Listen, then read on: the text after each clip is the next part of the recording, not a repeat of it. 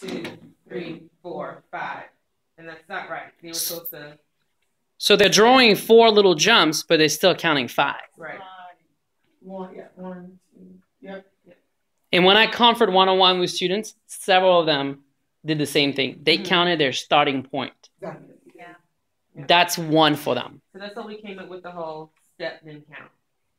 Right. And actually putting your pencil on your starting point and using the language like your pencil starts on your end point, and then you jump, you step, and you count your steps until you get to the final end point.